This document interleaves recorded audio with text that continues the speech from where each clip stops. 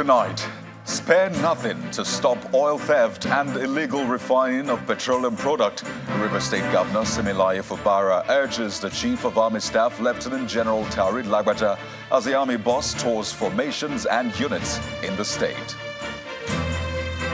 New internal crisis rocks the Labour Party as the Lamidi Apapa-led group asks its presidential candidate Peter Obi to explain alleged discrepancies in some of his credentials presented to INEC.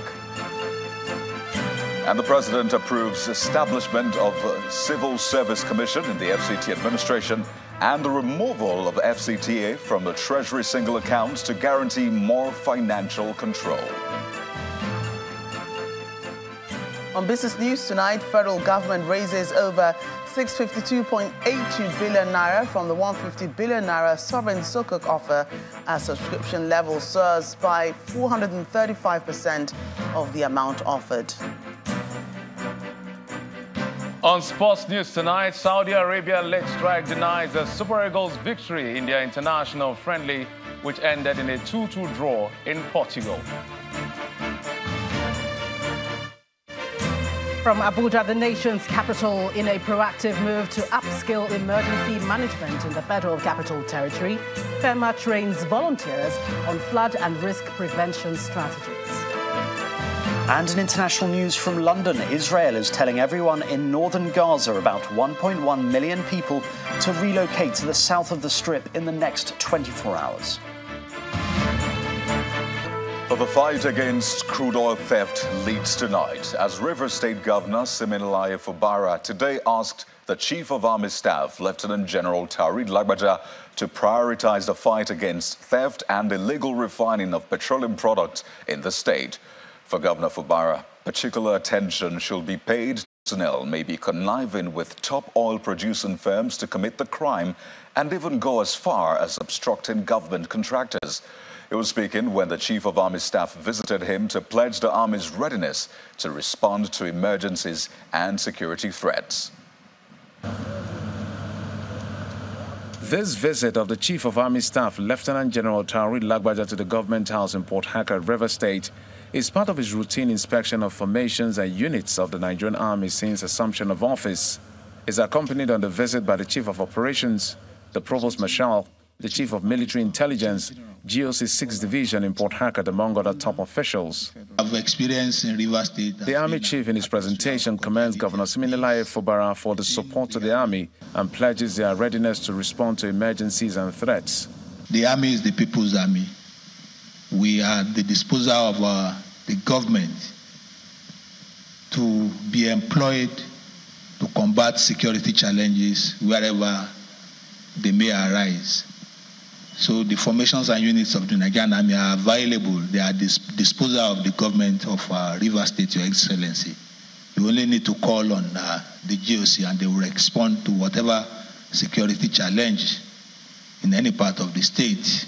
Governor Fubara, on his part, promises to sustain the administration's support for security agencies to achieve the needed peace in the state. On our part, as a state, we have already keyed into that vision to make sure that whichever way we can support not just the Army, but all military formation to carry out their duties and to ensure that the purpose of their primary assignment that I achieved, we have never relented on it. However, it calls the attention of the Chief of Army Staff to the alarming rate of crude oil thefts and the obstruction of road projects in the state, allegedly by some military officers. There is this road we're constructing somewhere in Obaibima. And each time we will approach the company, please, why don't you allow us to go ahead with our job? Maybe after a while we can. The military will always come and attack our contractors. I try to resolve the matter because I know it is not a directive from the Army headquarters, neither is it from the 6th Division. Might be relationship between the company and the officers attached to that place. So, but please, I want to appeal to you that you should look into such matters. Governor Fubara expects that the fight against crude oil theft and illegal refining of petroleum products should be intensified in the state. And to politics, the Labour Party group led by Lamidi Akwakwa is calling on the presidential candidate of the party, Mr. Peter Obi, to clear the air about an alleged discrepancy in some of the certificates he presented to the Independent National Electoral Commission, INEC. The group's National Publicity Secretary, Mr. Yomi Arabambi, made the demand at a media briefing in Abuja. He asks Mr. Obi to come clean before asking President Bola Tinubu to disclose his identity to Nigerians. Labour Party acted on credible authority that he has another brother, the firstborn of his father. He should disclose his elder brother's name and his whereabouts. What is the relationship between Peter Obi and the likes of IKB, Jakes 5, and late Senator Okonkwo in the 80s in Lagos? What business interest was he pursuing in the 80s in the USA with the above-mentioned individuals? And whose passport did he use to travel to US? Let him show Nigeria his birth certificate and the name he bears on the birth certificate. Now, some questions are now begging for answer as follows. Who is Peter Owubuasi Obi? The name he said he was given to him by his parents. 2, who is Obi Gregory Owubuasi on the WAEC 1917 certificate? 3, who is Obi Gregory Peter company name Owubuasi on the NYC certificate? And finally, who is Gregory Peter Owubuasi Obi on his University of Nigeria certificate? To Kogi State now, where the African Democratic Congress, ADC, has kicked off its campaign for the governorship election in Kaba-Bunu local government area. The governorship candidate of the party, Mr. Leke Abejide, urged the people of the area to vote for the party in the November 11th election. He promises to construct the Bunu Road in addition to other infrastructure development in the area if he's elected as the next governor of the state. It is the official flag-off of the campaign of the African Democratic Congress in Kogi State. The ADC governorship candidate and his running mate also met with some stakeholders in Kaba-Bunu local government area of Kogi West Senatorial District. The candidate of the party begins his campaign with a visit to the traditional rulers in Kaba and Bunu, where he promised to improve their fortunes if he's elected as the next governor of the state. When we were coming, I even told my wife, I said, I pray that this is on there because we are tired of going. The road is so bad. What marvels me and then I'm flabbergasted is because you equally have your sons in this current government in the states. Next, he proceeds to the campaign ground where he asks his supporters to vote massively for the African Democratic Congress for the development of Kogi State.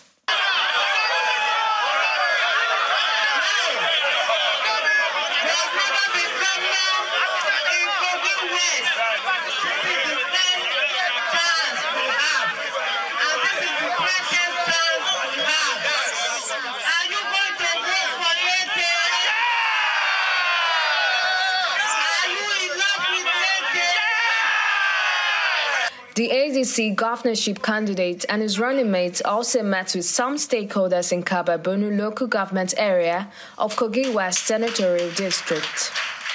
You have heard from my people, they said, I have what you call a reward system. I will ensure that when we get there, even this your trade, your industry is not yet, to me, it's supposed to be more vibrant than this, and you need support, and we will give it that time. The visit to the villages and the road network, which are quite deplorable. I'm happy with the turnout of people received us in our rally ground in Kaba.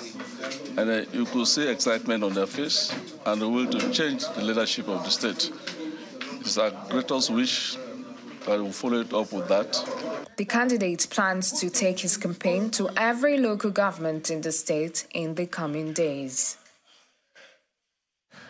Meanwhile, Governor Yaya Bello of Kogi State is asking residents to shun acts of violence and instead engage in issue-based campaigns. Addressing his party leaders in Lokoja, the state capital, Governor Bello says the government will ensure adequate security before, during and after the election, as it warns supporters that anyone who perpetrates violence will face the law. He also expressed optimism that the All Progressives Congress APC will win the governorship election based on the performance of his administration. Less than 4 weeks to the governorship election in Kogi State, members of the All Progressives Congress have converged on the glass hall of the government's house, Lokoja, to brainstorm on how the party can secure victory at the poll. Senior political figures in the party, legislators, local government chairmen, the deputy governorship candidate, and critical stakeholders of the party are all in attendance. The members resolved to continue to engage the electorate for the party's success at the election. Kogi stakeholders and Kogi voters don't want to be left out. We would, by the special grace of God, deliver a large chunk of our votes to the All Progressives Congress and to our candidates on 11th of November 2023, inshallah. We pray for a successful, and we would, by the special grace of God, have a successful, violent-free election. And we would also show our capacity in terms of delivering votes and rallying the voters to come to the polling booths and show that we want a continuity of the All Progressives Congress. 3,508 polling units, 239 wards, 21 local government. Our job has been made very simple.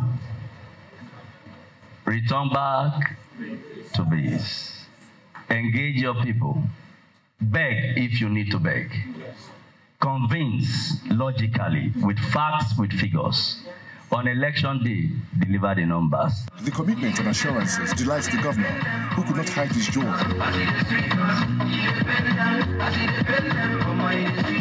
However, he cautions party supporters against violence and urged them to campaign peacefully based on issues. This election, we are winning. We are winning hands down. Don't engage in violence. Don't engage in violence. Avoid them. The governor is confident that the party has the necessary structures, in all the words of the state, and is poised to claim victory in the November 11 exercise. Well, troops of Joint Task Force Northwest Operation Hadarindaji deployed at Malakachi in Kebbi State have rescued 17 kidnapped victims from terrorists. A statement by the information officer of the operation, Captain Yahya Ibrahim, says the feat was achieved yesterday when the troops conducted a rescue operation following credible information that terrorists had kidnapped an unspecified number of persons at Kanya village and are trying to cross with the victims to Niger State. The troops swiftly mobilized and laid ambush at the crossing point to be used by the terrorists at Karambena village, and the troops' firepower forced the terrorists to abandon the victims and escape with gunshot wounds. The rescued victims comprised 6 females and 11 males, including a police personnel who was kidnapped at Dankun Wasagu. They've since been handed over to the divisional police officer in the area to reunite them with their families. In part 2, after the break, Lagos coroner inquiring into the death of late singer Ilerioluwa Aloba, popularly known as Mohbad, summons music artists Naira Marley and others over the death of the 27-year-old artist. So that's in a moment. Stay with us.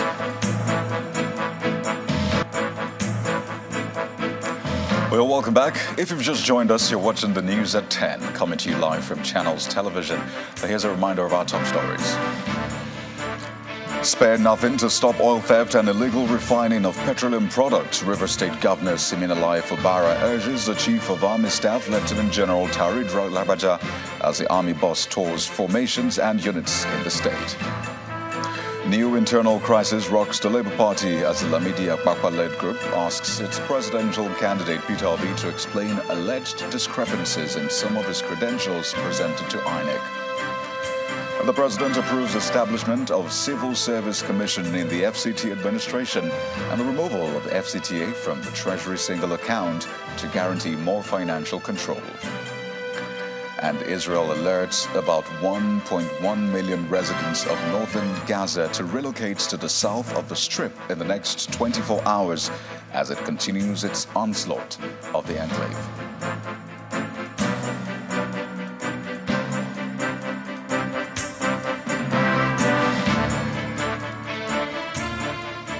More changes appear to be underway in the administration of the Federal Capital Territory, with the President's approval of the establishment of Civil Service Commission for the FCT, as well as the removal of the FCT administration from the Treasury Single Account TSA, effectively giving the FCTA more control over its finances. The Minister of the FCT, Mr. Nyesom Wike, made this known today during a media briefing where he stated that the President has also approved the Mandate Secretariat for Women Affairs. Our correspondent, Gloria Mezoke, reports. The Minister of the Federal Capital Territory, Mr. Nyesom Wike, has at various fora asserted the need to reorganize the FCT administration across the board. With this in mind, the less than 2 months old FCT minister received the President's approval to exempt the FCT from the single Treasury account. The money has been given to us. Projects left, right, and center going on. That's the only way we can survive it. And Mr. President graciously agreed with us and approved that we should pull out from the single Treasury account. So that you see from next year, it will be project upon project in FCT. What you saw in Port Harcourt will be a small thing. What you see in Abuja will be something else. He further announced other major approvals by President Tinubu. The entire civil servants in FCT, they are all lost hope. Why? You cannot be here and be a permanent secretary. You can't. And you can imagine your career, or all your life, what you are hoping to get to the apex of your career. But no way, because there's no civil service commission. I can tell you authoritatively, Mr. President, I given approval for the establishment of Civil Service Commission for the Federal Capital. The minister equally affirms that he will drive the mandate of the Tinubu-led administration hinged on inclusivity, which is why the President has approved a new mandate secretariat. As I speak to you, Mr. President has also approved that we have a mandate secretariat. Look, you must create a mandate secretariat that will take care of women as what we have in other states as Commissioner for Women Affairs. Meanwhile, the FCT minister assures that the approvals are in line with the Renewed Hope agenda, asking residents to expect insecurity and poor infrastructure to become memories of the past. From Abuja, Gloria Umezuke, Channels Television News. But to the courts now, the Lagos coroner inquiring into the death of Nigerian singer Ilerioluwa Aloba, popularly known as Mohbad, has summoned music artists Abdulaziz Fashola, also known as Naira Marley, Samuel Iletu, known as Sam Larry, and Owodunni Ibrahim, known as Prime Boy, over the death of the 27-year-old musician. The coroner, Magistrate Adedayo Shotobi, summoned the music artists to appear before the court at the next sit-in on October the 25th. Meanwhile, the coroner has also taken the evidence of 2 police officers, the investigating police officer, ASP Oderinde Gafara Jibola, and that of Mohammed Yusuf, both attached to the homicide section of the State Criminal Investigation Department, Pantiyaba, and the findings of the police on the matter. In their evidence, they told the coroner that there was no evidence that Naira Marley and Sam Larry assaulted Mohbad. They also said that there is no link between Feyi Shayo Ogedengbe, the nurse who administered an injection on Mohbad, and the two artists. The coroner was also informed that autopsy is yet to be completed to determine the actual cause of Mohbad's death. And outside the shores of the country, Nigeria is on the right path given its recent economic policy reforms, but a wholesome approach is required, especially in generating non-oil revenue. Well, this is the outlook of the International Monetary Fund at the ongoing IMF World Bank annual meetings holding in Marrakesh, Morocco. For the global economy, the World Trade Organization is advocating reforms that should lead to what it terms re-globalization. Our business correspondent, John Mekwa, reports. Regional economic outlook for sub-Saharan Africa topped the list of meetings 5 days into the IMF World Bank meeting. When we look at the debt, sense is that after giving an overview of the economic status of African countries, the Director of African Department at IMF, Mr. Abebe Selassie, settled on answering questions on countries. Nigeria's debt situation and policy reform was in view. To him, the debt status of the country is not unsustainable, although its servicing is at a risky stage, especially with low generation of internal revenue. Supply shocks. And then came the global economic debate with panelists including the President of the European Central Bank, Christine Lagarde, and the Director General of World Trade Organization, Dr. Ngozi Okonjo-Iweala. The panel unanimously agreed that global economy is facing one of its worst times, with data capturing the reality. For Dr. Iweala, the solution lies in re-globalization. We want to say at the WTO, our analysis has shown that the vulnerabilities come from over-concentration in some supply chains and over-concentration of production in some geographies. If that is the root of the problem, then to build resilience, we need, yes, to deconcentrate and diversify those supply chains. And we are arguing that a good way to do it is not just to do it with your friends or those who are like you, but to spread your wings, because we also have something called climate change. And if you cluster too many things, you don't know what phenomenon is going to happen. So why don't we look at developing economies that have the right business environment, and I insist on that, and see if we can diversify some supply chains there. So we build resilience. Some of these have been left out during the first wave of globalization. So we can build resilience whilst being inclusive. And we're calling that re-globalization. Thoughts like this seem to be driving towards a consensus that economic policies and perspectives need to change if the world would be resilient to present and future shocks. I think what's critically important is that we have an open mind and we have the humility to accept that we don't know it all, number one. The instruments that we have been using need to change and evolve and adjust and integrate new components that we haven't had on our plate, and I think that applies to models, that applies also to our communication, that applies to many factors that certainly have an impact on our job as central bankers. After the debate, Mrs. Zainab Ahmed is glad that in her time as Minister of Finance, Budget and National Planning in Nigeria, she did not have to deal with so much disruptions. Well, actually, that was simply one of the panelists stating the facts. Globally, things have become more difficult. In the fiscal space, things are tight for almost all countries. Interest rates are extremely high, and they're going to be staying higher for much longer. But there are still opportunities, which is one of the reasons I liked about this session. And the opportunities lies mainly in trade.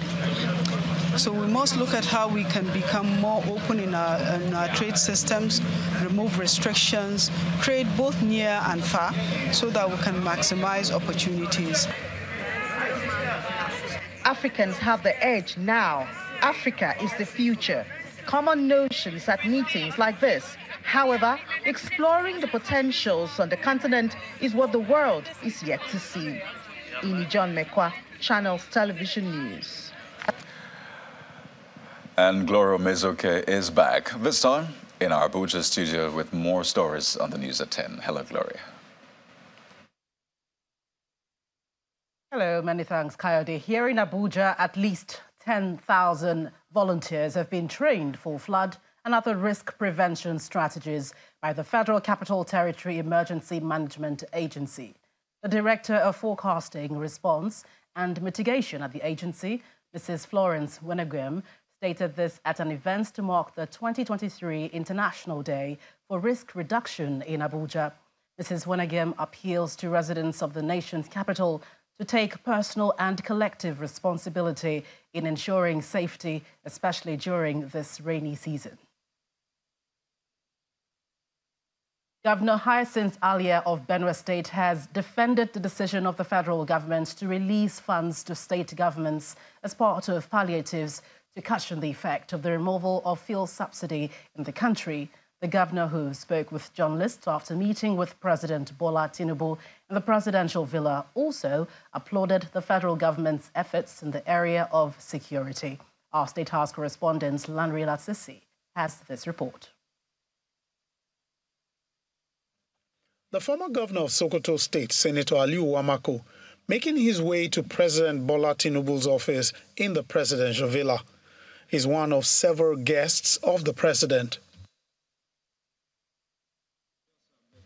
Speaking with journalists after the meeting, the senator commended the steps taken so far by the president. The president has doing very well. He's working very hard. You know, it takes a little time to have everything you want to put in order as a leader.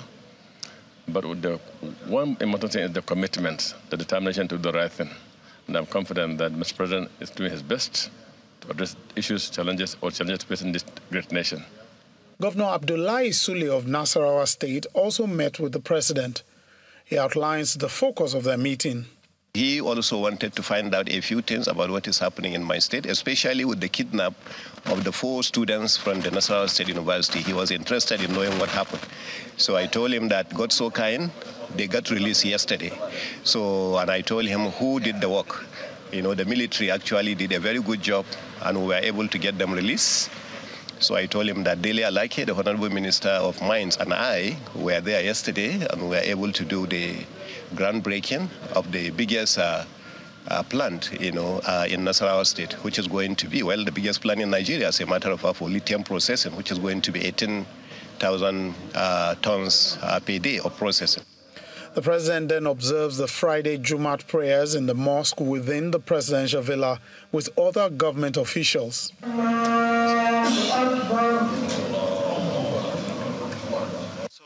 Later in the afternoon, the governor of Benue State met with journalists after meeting with the president.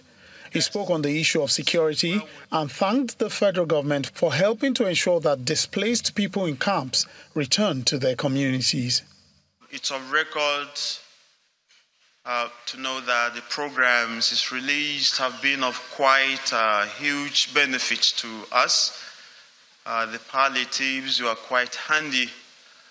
To those who sort of feel palliatives are a wrong way to go, I said they need to understand the uniqueness of our various states, like in Benue. He also touched on the funds given to states as palliative following the removal of fuel subsidy in the country. We are pleased to know that so much work has been done and relative peace is returned to the state, and we continue to do the work. The aim being that we want to get all the IDPs back home to their ancestral homes and their ancestral farmlands. The governor also said he's optimistic the federal government will still redeem the 10 billion naira promised to the people of Benue State to rebuild their destroyed communities following attacks by bandits. Lanre Lasisi, Channels Television News. Well, still ahead on the news at 10, 12 contestants qualify for the inaugural edition of Channels Television's social enterprise reality show, Fund It Forward, billed to start airing this Sunday. Join us again. Welcome back. You're still watching the news at 10, coming to you live on Channels Television. To infrastructure development in Enugu, where the state government has flagged off the construction and reconstruction of 71 roads totaling 400 kilometers to give the state a facelift. The roads captured in the first phase would be simultaneously executed and delivered before the end of December. While flagging off the construction, Governor Peter Mba says he will ensure that the contractors build roads that are durable and efficient. The flag-off of the 2-kilometer new Premier Layout Road for construction within the Enugu metropolis brings together residents and stakeholders in the state. This road is part of the 71 roads with total outlay of 400 kilometers captured for construction to give the state a facelift. A resident of the community expresses joy on how impactful this road will be when completed. It will open this layout. People will apply this route from here to Independence Layout Phase 2, from here to New Enugu, from here to other parts of Enugu. Yes, it will. In fact, it's a good. It's a kind gesture from the governor. The state governor, Mr. Peter Mba, leads his team to symbolically flag off the road and 70 others for construction. We're going to ensure that you do not have open drainage. So you're going to have the pedestrian path well paved, you're going to have street lights, and you're going to be able to have a durable road that we're not going to come back to in another 5 years and be talking about reconstruction. So the rehabilitation and reconstruction of the Enugu urban roads is commencing today with this symbolic flag off in earnest. Another road that the Enugu state government is interested in is the 40-kilometer Owo Ubahu Nkem road. The plan here is to dualize the road, and the state government asked residents of the area who gathered at Owo Nkanun East local government area to be patient and cooperate with the contractors so that the road will be completed in good time. We need your support. Many farms, many communities, there will be heavy traffic on many heavy equipment will be in there. Just be patient. At the end of it,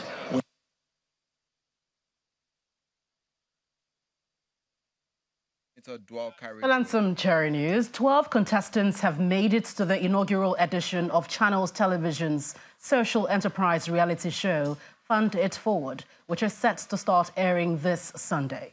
The contestants will vie for a top monetary prize while making socially responsible decisions around their already existing unique businesses. Now, this next report goes behind the director's camera for a sneak peek into the show. All right, audio roll, camera roll tape. Spin on sound. Now we go in 3, 2, 1, action. The cameras are finally rolling for the much-awaited original series by Channels Television, Fund It Forward. They are neither expired nor counterfeits. These 12 inaugural contestants were recruited across the country with 12 original business ideas with strong social impact potential, which is the theme of the reality show.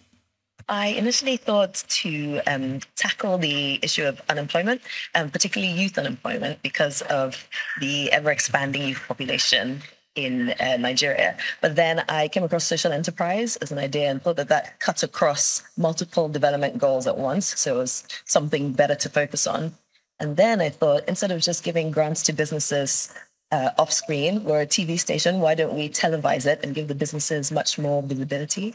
And at the same time, format the show in a way that educated and inspired viewers to start their own social enterprises. Some of the ideas range from educational gaming to building clean energy and so on. These ideas are pitched to a panel of judges, which include Udo Konjo, Larry Bamishabi, and Iyoluwa Aboyechi. There was one ton chicken dog lecture. So we've seen a lot of, presentations around, helping SMEs, around converting waste that cause us problems into products like gas and electricity. We've seen things around, selling sustainable energy. So many things have been in this session, and I'm happy to be part of the journey. Each week, the entrepreneurs must balance their business acumen with their unwavering commitment to making a positive difference as they compete in a series of challenges designed not only to elevate but also evaluate their budding social enterprises. But when I came the first time, I was like a misfit. I was like asking myself, why do I come here? Because I'm seeing tech guys, all of business is tech. But I thank God, all of us, we are supporting each other in one way or the other. At the end of the day, at least a contestant is evicted weekly. I mean, it's been quite tough, but there's some clear, I would say winners that are a bit more obvious. But it's very competitive. It is very competitive, so we'll see what happens. While it is a reality TV show and there is a whopping prize money at the end, for some of these contestants, the bigger picture is beyond the immediate monetary prize. I believe that this is a great place for me to network with people that are like-minded, collaborations, partnerships, and also funding in other ways. It's going to encourage, inspire you're going to literally change the narrative, for the young people, inspire them to say people like themselves are not just going into entertainment or other things that are not really going to create lasting impacts, but this is something that creates lasting impacts. So it's just going to showcase people to know that young people like themselves are actually making a very huge impact in society. We want this show to just be a kind of jumping off point for these contestants, not an end goal at all. So we're hoping that once the show ends, it's just the start for them, and then we're going to plug them into a network that can help their businesses grow. So different accelerators, mentorship, and we hope that they form connections and that their businesses scale far beyond the show. Funded Forward is a Channels Television's original business competition reality show that revolves around social enterprise and will air every Sunday at 7 p.m. starting from October the 15th.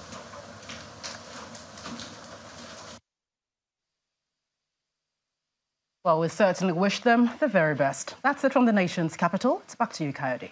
Well, thanks a lot, Gloria. And now to some company news. Sterling Financial Holdings has launched its non-interest banking subsidiary, the Alternative Bank, in Abuja. Well, speaking at the launch of the event, the executive director of Alternative Bank, Mr. Garba Mohammed, explained that the bank will create wealth for Nigerians in a sustainable way by doing things differently.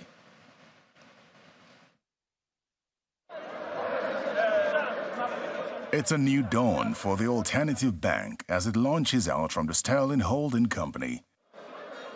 The bank started in January 2014 as a window within Sterling Bank and is now operating independently as a financial institution following the approval of its license by the Central Bank of Nigeria. The bank promises to do things differently. From the lower echelon of the pyramid to the top notch of the pyramid, those that want to invest in gold, we have solution for them. Those that are looking for financial inclusion, we have solutions for them. Those that are hungry, we have solution for them. And those that want to build their wealth, we have solution for them.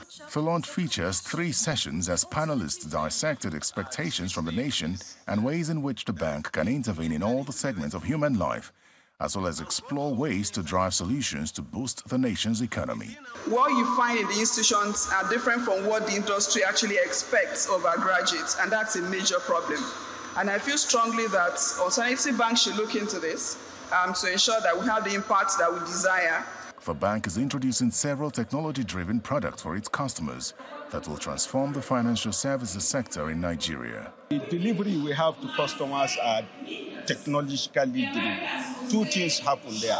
They are very easy to access and they are very quick and fast.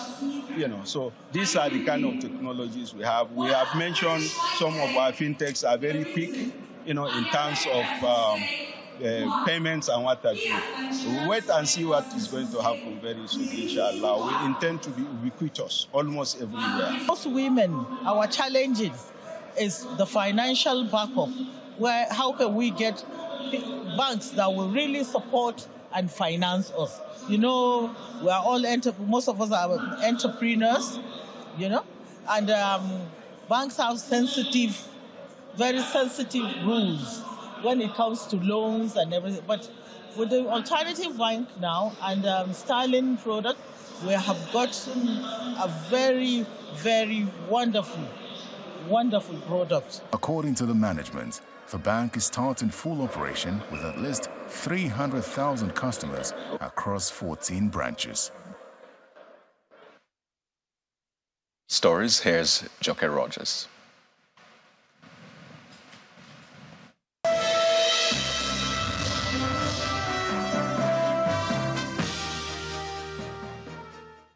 Thanks a lot, Kayode. Welcome to Business News. In a show of confidence by investors in Nigeria's economy, the federal government has received a total subscription of 652.82 billion naira for its latest 150 billion naira sovereign sukuk offer. According to the Debt Management Office, the subscription, which is 435% of the amount offered, shows that the level of awareness for the bond has increased, with investors willing to support the government in financing infrastructure across the country. The latest sukuk offer, which is the sixth by the federal government, brings the total proceeds generated from the issuance so far to over 1 trillion naira since its debut in 2017. Oil prices rose more than 5% today as investors remained on edge about escalating geopolitical tensions in the Middle East. International benchmark Brent crude futures traded 5.1% higher at $90.03 per barrel, while U.S. West Texas Intermediate crude futures rose 5% to trade at $87.01 per barrel, on track for the best day since April 3rd. The Israel-Hamas conflict has raised concerns that the fighting may affect regional energy production.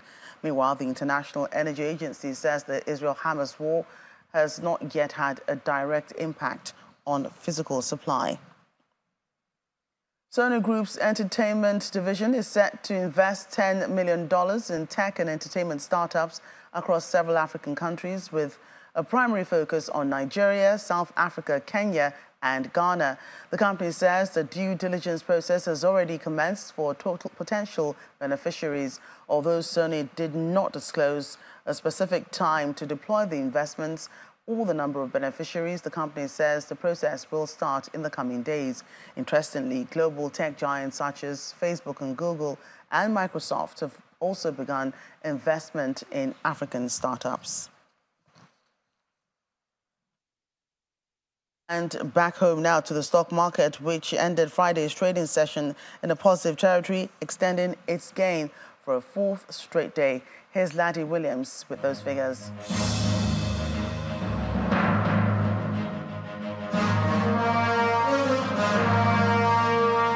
Hello and welcome to the Stock Market Report. So there we have it, 3 straight days of gains with the all-share index closing up 0.10% for the Friday session, 67,200 points. That's for the all-share index. Staying deeper, going deeper into that 67K level, market cap 36 trillion. Let's look at the trading action now. We see trading action subdued today. Volume 224 million of stocks valued at 4.16 billion, less than what we had yesterday. And see deals holding on to that 5,000 level. Sectoral performance now, we see the banking counter continuing that bullish trend, 0.10%.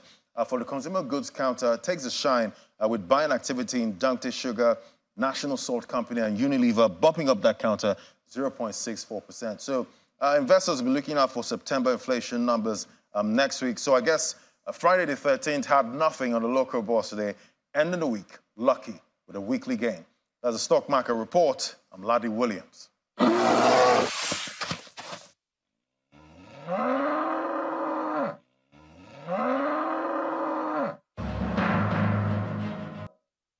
Business News tonight. Kayode, back to you.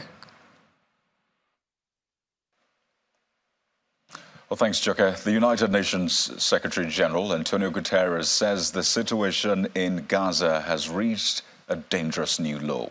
He calls for immediate humanitarian aid access to Gaza and release of all hostages. Well, here's Simon Pusa with more on this and other international stories in Around the World in 5.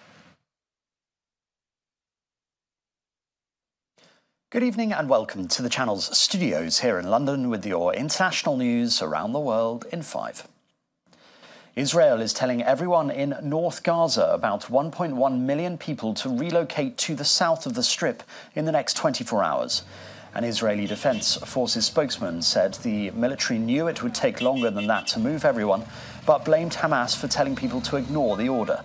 Israel has massed hundreds of thousands of soldiers on the border ahead of an expected ground offensive into the densely populated enclave. Analysts believe any ground invasion would be catastrophic for Gazan civilians. You can't have a ground invasion of one of the most sophisticated, technologically sophisticated armies in the world into one of the most densely populated areas in the world, where they have nowhere to go, except to expect that there's going to be tremendous civilian casualties. It would look like a complete catastrophe. It would look like a civilian humanitarian disaster. This is the sort of language that is being used by the United Nations and rights groups around the world. I think the language isn't alarmist. I think the language is entirely appropriate, because I think that's exactly what we're going to get. We're talking about 1.1 million people, nearly all of whom are civilians, being forced to relocate from one of the most densely populated areas in the world, from one part of that territory down south in the space of 24 hours. I don't think that's possible. The EU is investigating Elon Musk's X over the possible spread of terrorist and violent content and hate speech after Hamas's attack on Israel. The investigation, the first under the EU's new tech rules, will also look at the way complaints are handled. X, formerly known as Twitter, said it had removed hundreds of Hamas-affiliated accounts from the platform. TikTok and Meta have also been warned by the EU for not doing enough to tackle disinformation. A teacher has been killed and 2 people have been seriously injured in a knife attack at a school in France. Interior Minister Gérald Darmanin said the attack happened at the Gambetta High School in the northern city of Arras. Local officials say the attacker has been arrested. Police say the attacker shouted Allah Akbar, or God is greatest, during the attack. The attacker is believed to be in his 20s. 7 people have died after a crowded minivan driven by a suspected people smuggler overturned. That's according to German police. More than 20 migrants, including some children, are thought to have been in the van. The driver attempted to evade police at a road check before losing control near Ampfing in Bavaria. The accident happened amid a rise in people smuggling, which has led to several Central and Eastern European countries to impose border checks.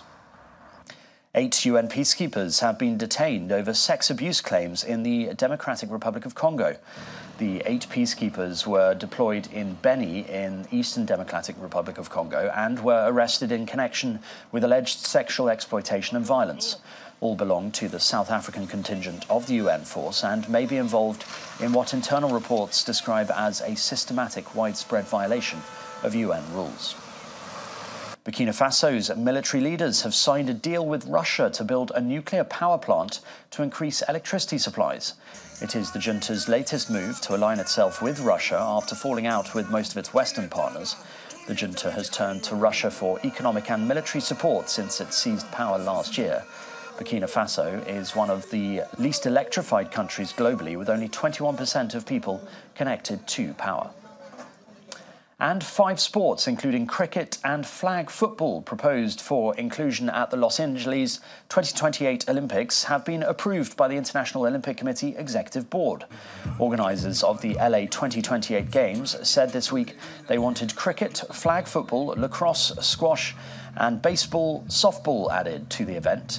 Each host city, under IOC rules approved a few years ago, can request the inclusion of several sports for their edition of the Games.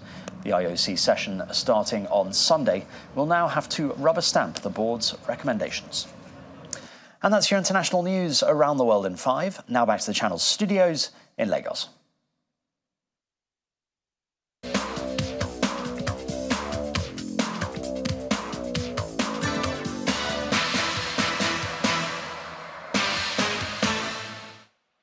Thanks, Simon. Let's kick off with some optimism shared by the Minister of Sports Development, Senator John Enoh, that Nigeria will advance from Group A of the African Cup of Nations to win the trophy following Thursday's draw that pitched the Super Eagles with host Cote d'Ivoire, Equatorial Guinea and Guinea-Bissau. He says all efforts will be made to rally the nation behind them as they go for their 4th AFCON crown in January next year.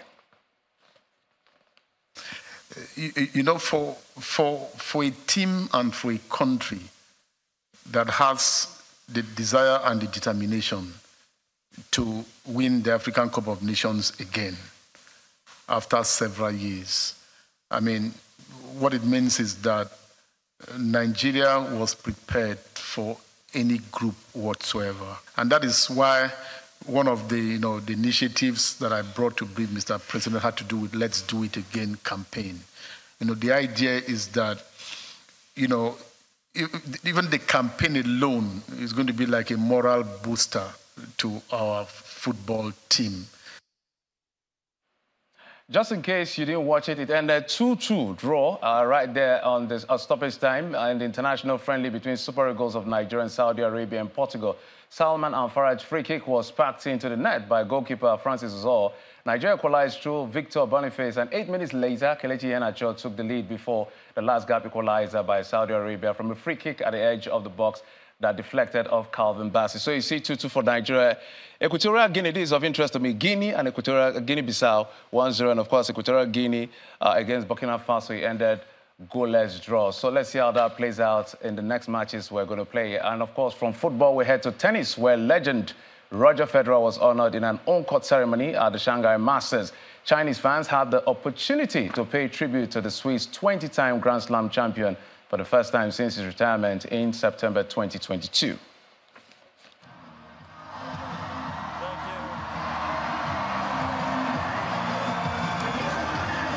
Thank you.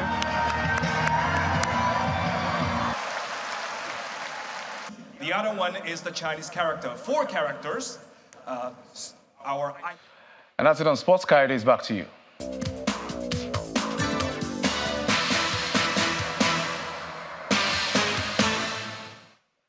Well, thank you, Jeffrey. And the main news again. The governor of Rivers State, Siminalayi Fubara, today asked the Chief of Army Staff, Lieutenant General Taoreed Lagbaja, to spare nothing to stop oil theft and illegal refining of petroleum products. And the inaugural edition of Channels Television's social enterprise reality show, Fund It Forward, is set to start airing on Sunday at 7 p.m. That's the news at 10 for tonight, everyone. Thank you for watching. I'm Coyote Okechukwu. Good night.